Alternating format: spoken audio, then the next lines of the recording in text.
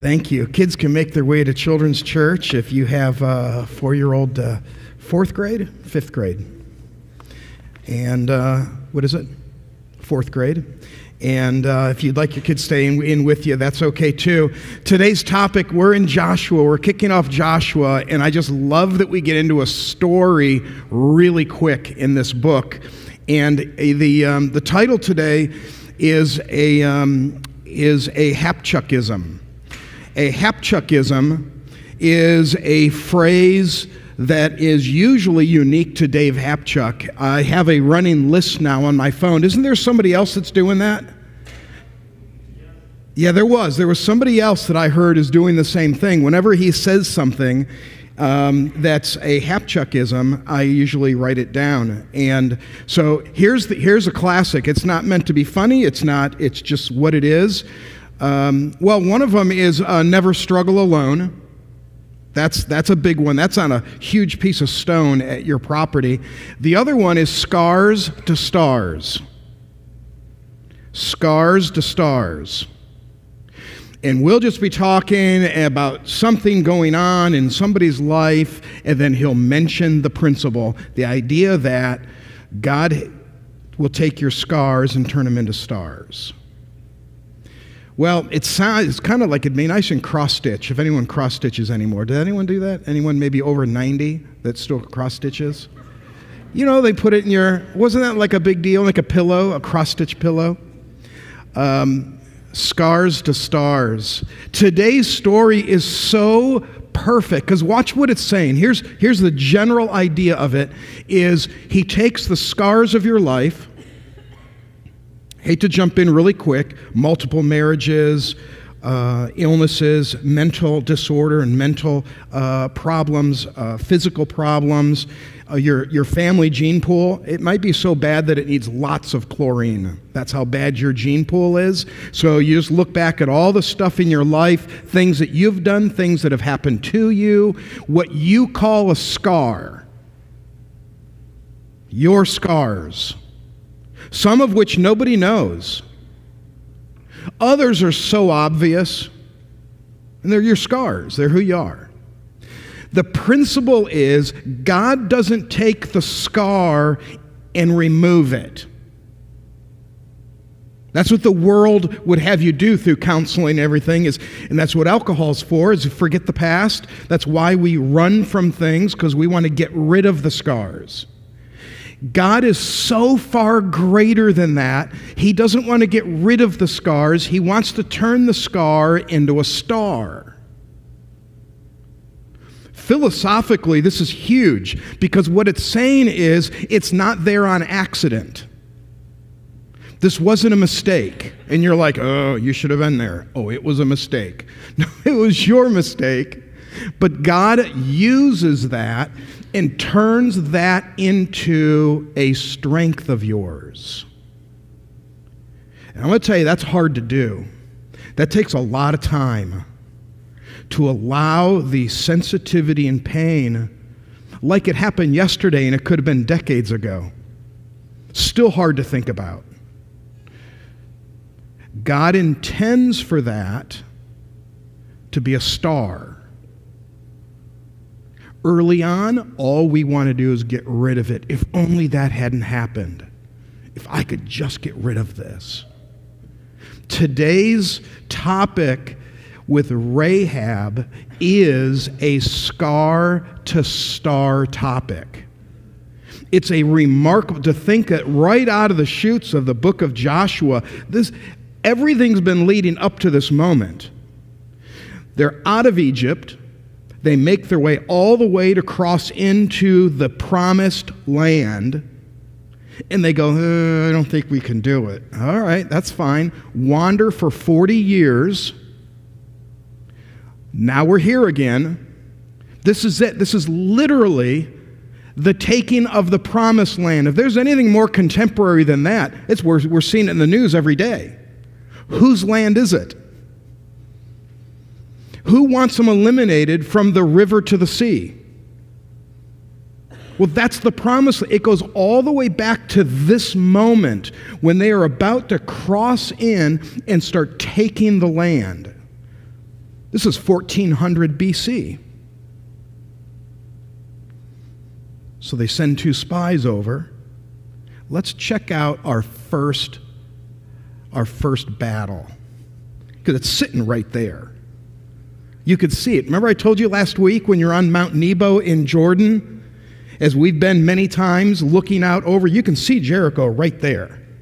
You can see the Sea of Galilee, the Jordan River, the Dead Sea. You could even see Jerusalem. And right in front of you is Jericho. You got to take Jericho.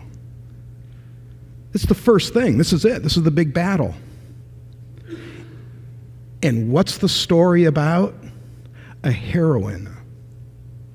A woman that, if not for her scars, she would not have been the hero.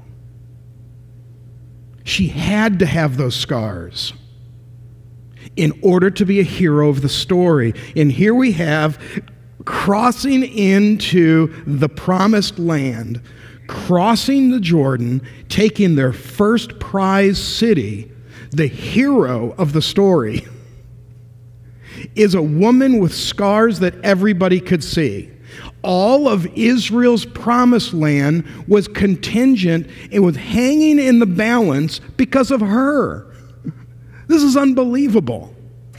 Like all of our preparation, 40 years wandering, and now it's all at stake with her. Yeah, and thank the Lord for her scars. So grateful for her past. Because if not for the past, there wouldn't be the star. There wouldn't be the beginning of the conquering of the promised land. So take a look. If you have a Bible, I wish you do. You could bring it up on your phone, but I'd love it if you have a paper copy there. But Joshua chapter 2, it says, and Joshua, the son of Nun, that's like every kid Bible story joke, who in the Bible had no parents. It's Joshua, he's the son of Nun. Sent 2 men secretly from Shittim as spies, saying, go view the land, especially Jericho. And they went and came into the house of a prostitute whose name was Rahab, and they lodged there. Some translations will say harlot, only because it's an old English word. It means the exact same thing. There really is no controversy as to what she was. Some commentaries in Judaism, they will call her like an innkeeper. It's kind of, you think of an old Western, the brothel. That's it. In fact, the old Western mentality, that is the picture. They're going straight to that place, and we'll kind of talk in a moment of why that was such an ideal location for them. In Rahab lodged there, verse 2, and it was told to the king of Jericho, behold, men of Israel have come here tonight to search out the land. Then the king of Jericho sent to Rahab, saying, bring out the men who have come to you, who entered your house, for they have come to search out all the land. But the woman who had taken the 2 men and hidden them, and she said, true, the men came to me, but I don't know where they were from. And when the gate was about to be closed at dark, the men went out. I do not know where the men went. Pursue them quickly, for you will overtake them. But she actually had brought them up to the roof and hid them with the stalks of flax that she had laid on the roof. So the men pursued after them on the way to the Jordan as far as the fords, and the gate was shut as soon as pursuers had gone out.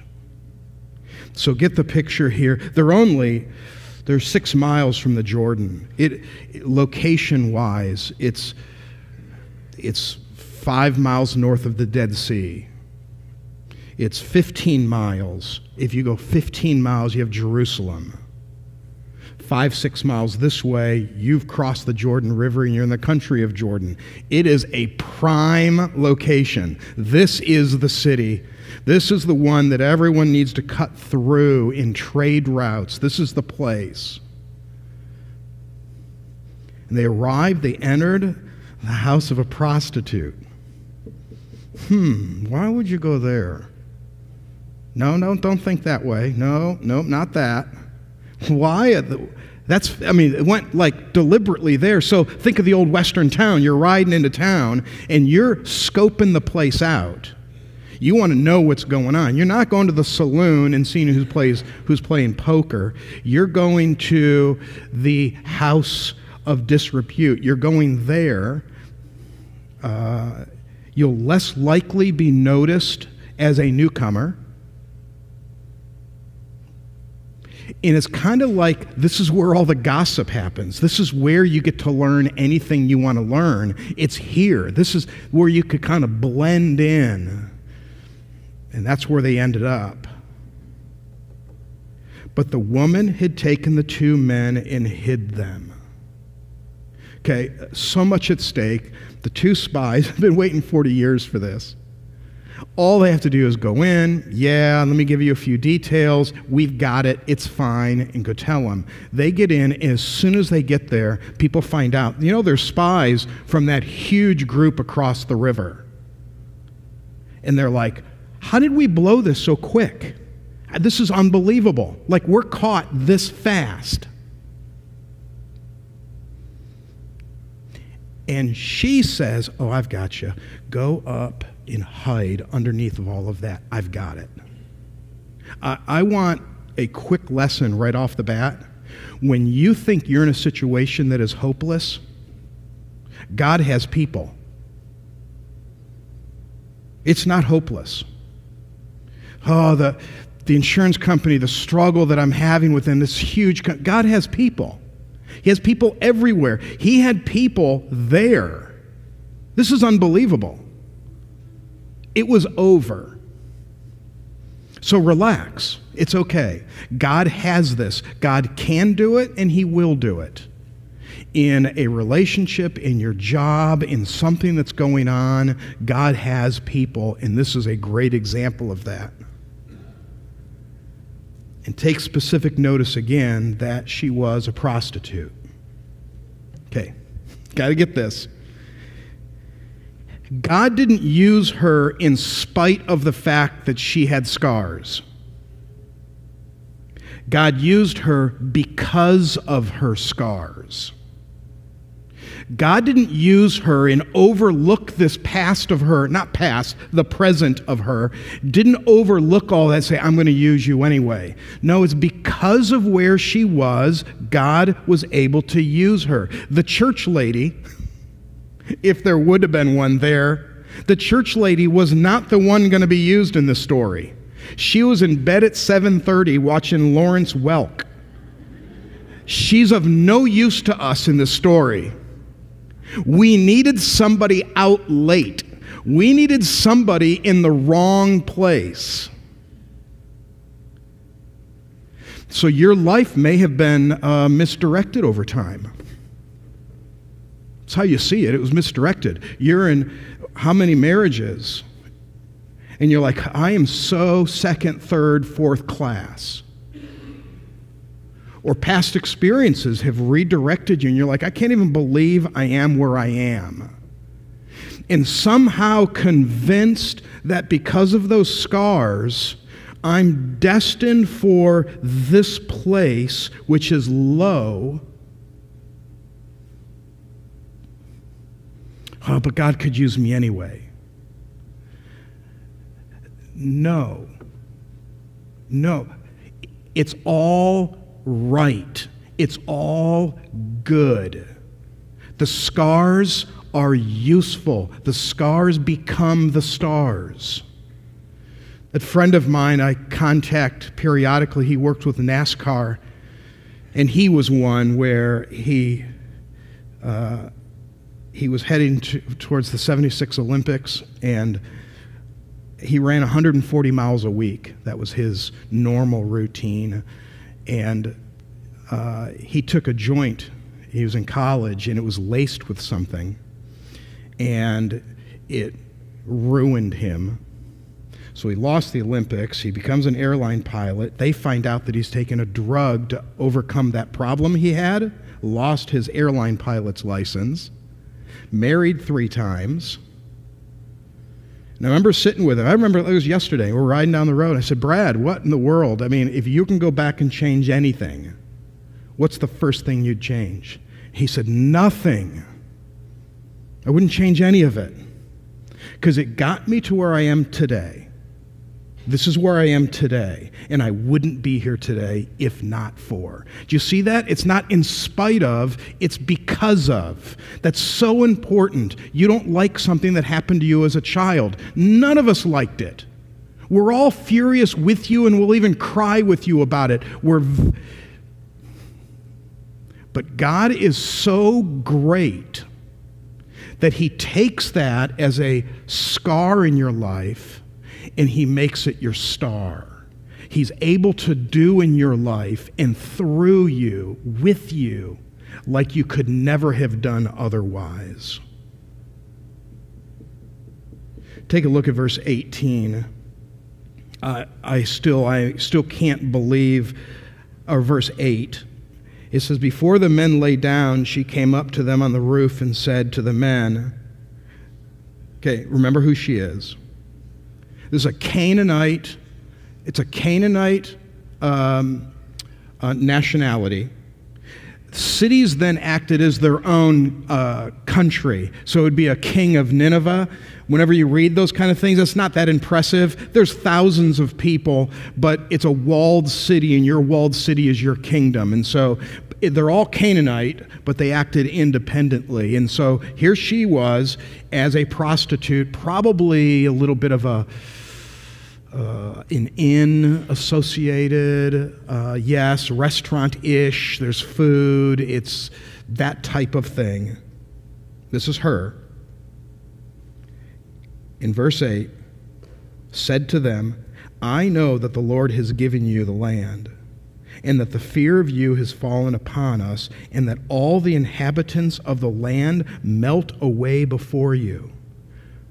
For we have heard how the Lord dried up the water of the Red Sea before you came out from Egypt. That was 40 years earlier.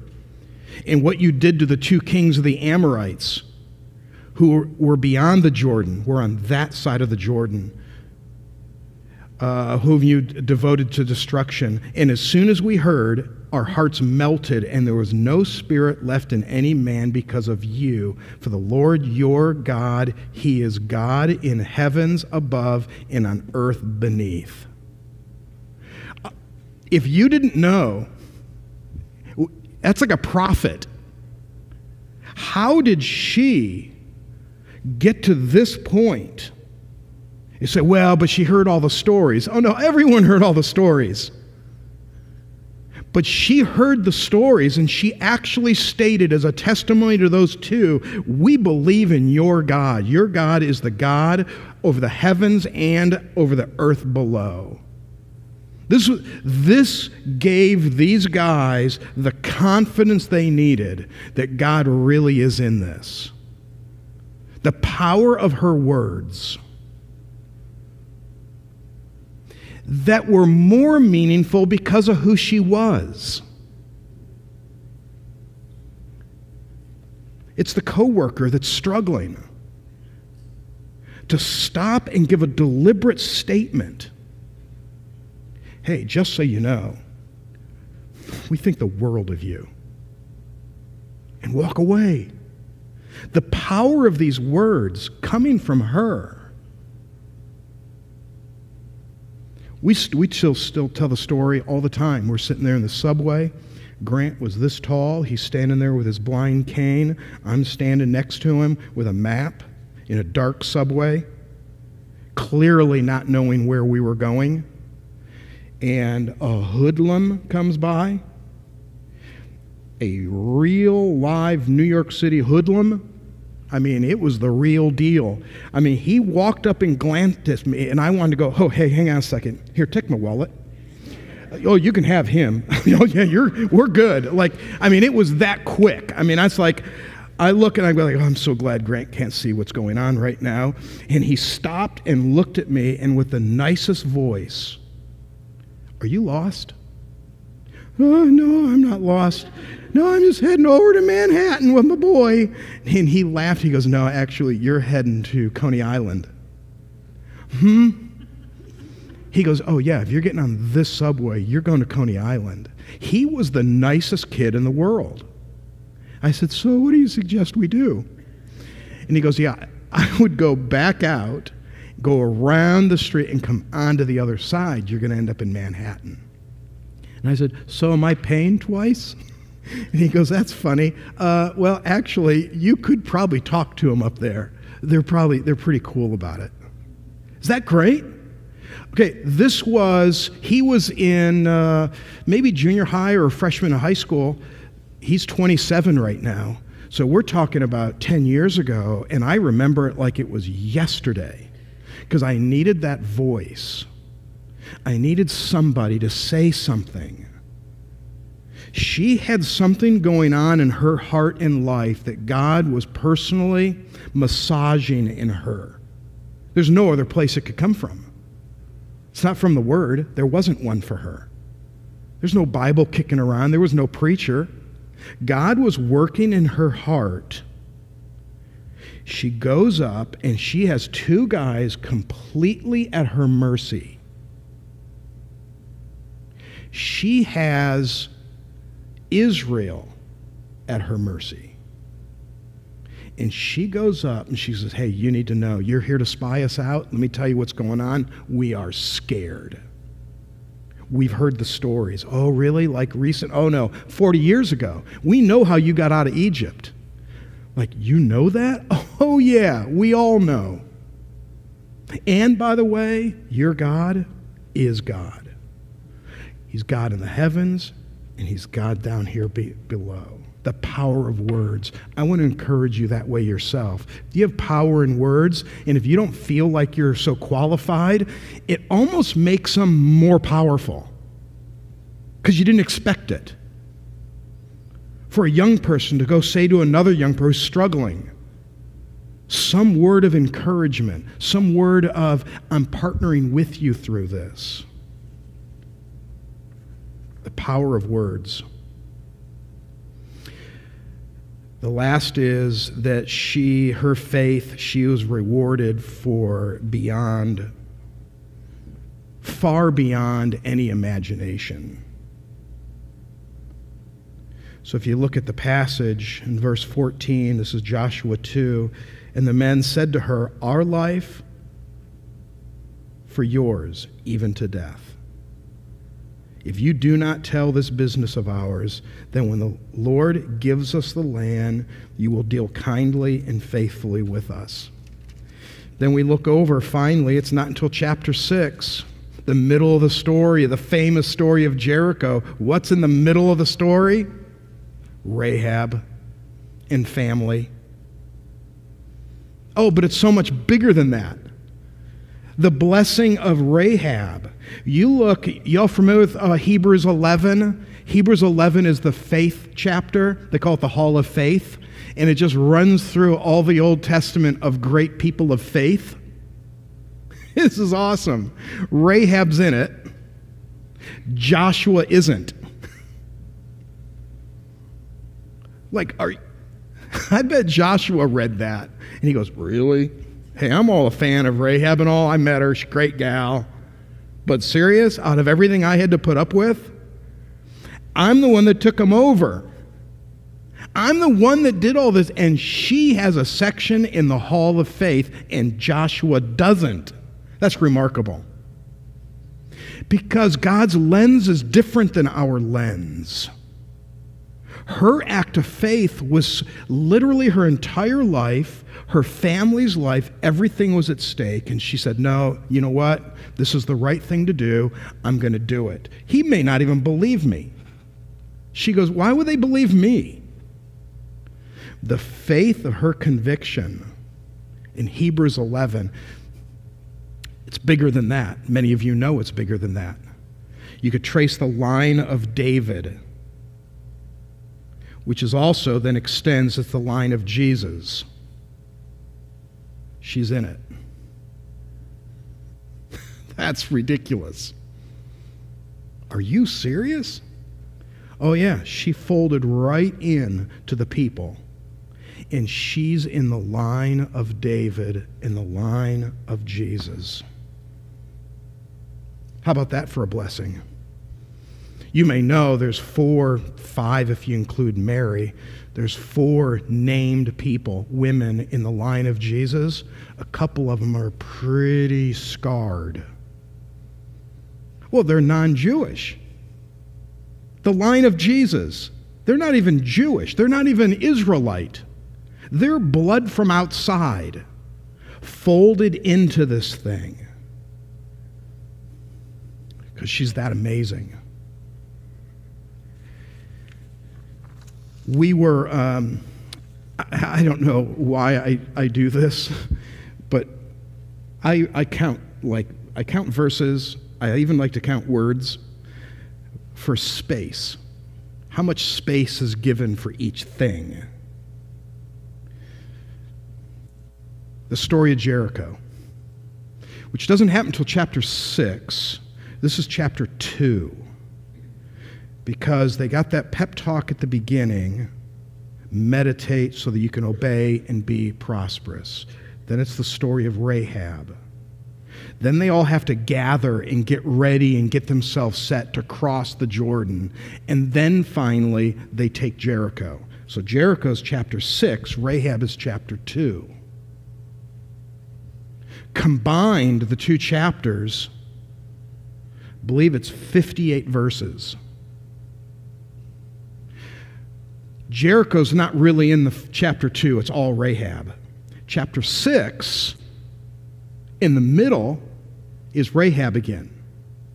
Pull those verses, add it to all of those of chapter 2, the infamous story of Jericho that Joe Sixpack down the road knows the story of Jericho. Everyone knows. You've watched one VeggieTale, you know the story of Jericho. Everyone knows the story of Jericho, and yet when it's recorded in the Bible, there is more text on Rahab than there is on Jericho. That's amazing to me. We'll see this over and over and over. God is about people. God is about loving you and convincing you, don't change to come to God. Please don't change. Don't try to clean up to go to God exactly the way you are. And his arms are out and going, I just want you. I just want to be with you. I'm not here to build a nation. America's a Christian nation, was a Christian. God doesn't work through nations. He works through people.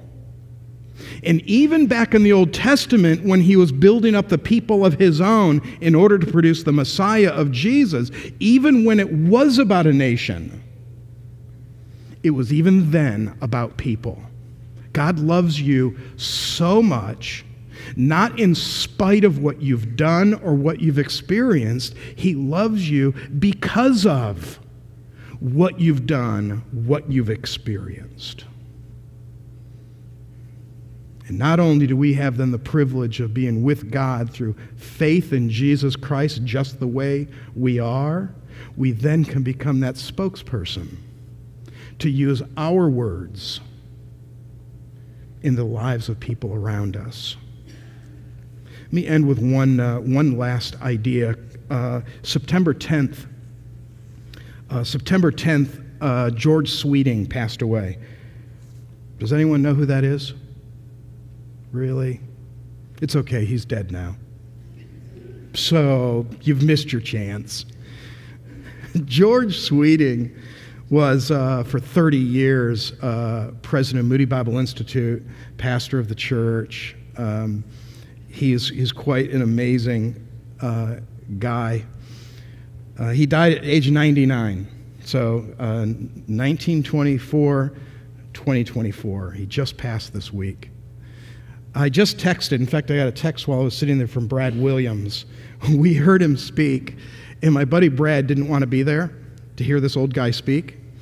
And so George Sweeting's so cool.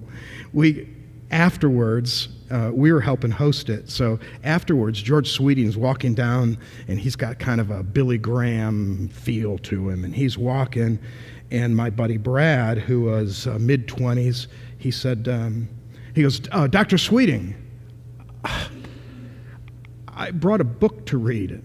I had no idea. You were amazing. And he says, Sweeting, he had his microphone. He goes, what's your name, son? He goes, my name's Brad. All right, Brad, take care of this mic for me, would you?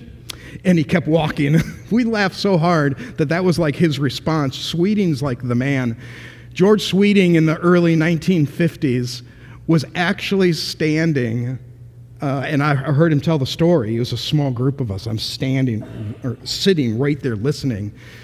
In the 1950s, George Sweeting, with a group of newly graduated college kids at 10 Downing Street in London. Who lives at 10 Downing Street? The Prime Minister, right? For those that thought it might be Sherlock Holmes. He lives at what? Really? We don't know Sherlock Holmes fans? Those are the two addresses we should know. He's standing at 10 Downing Street, George Sweeting. He's standing there and he starts delivering in an accent a Winston Churchill speech. And his college students are all around and he's delivering this boisterous speech, and the door opens. And Winston Churchill walks out. And there's history in front of me. There's George Sweeting telling the story, and George Sweeting freezes, stands at attention, and Winston Churchill says, do you know more? He goes, sir, I know all of your speeches by heart. He goes, well, then continue. And George Sweeting gave the speech while Winston Churchill stood there and listened. Let me tell you the powerful words of a Winston Churchill. Listen to these words. We shall never surrender or fail. We shall go to the end. We shall fight in France, and we shall fight on the seas and the oceans. We shall fight with growing confidence and growing strength in the air. We shall defend our island, whatever the cost may be. We shall fight on the beaches. We shall fight in the landing grounds. We shall fight in the fields and the streets. We shall fight in the hills. We shall never surrender. Winston Churchill. He changed the mood of the war. It was shifted because of his speech, of his words. Words change history. Words change lives. And when you feel like you're an unsuspecting tool used by God, that is so far even better that they didn't even see it coming. They had no idea that you come up alongside of them and say a few words of confidence, say a few words of encouragement. Rahab was not hung up on the fact of her career. Rahab was above and beyond it, and the truth is, we now know, if not for the fact of her career, she would never even have interacted with those two guys. She needed to be who she was. And when you and I leave ourselves available in the hands of God, no matter who we are, we can do what God can do. Let's pray together. Let's bow in prayer. Heads bowed. If you've never received Jesus Christ as your Savior, you can today. Don't clean up your life. Don't straighten anything out. God loves you exactly as you are right now. And you could turn to Him. Eyes are bowed, heads bowed, eyes closed, and you can just quietly, between you and God, you can say, Heavenly Father, I need you. Thank you for creating me the way I am. I trust you for my eternal life. I believe that you died for me. Thank you for saving me and loving me the way I am. And Heavenly Father, for those that just prayed with me, what a great moment to walk into your arms as our Savior. And now, Heavenly Father, as we enjoy time together, that we have opportunity in the next hour to share words of encouragement, the powerful words to build and encourage one another up. And we pray this in Jesus' name. Amen.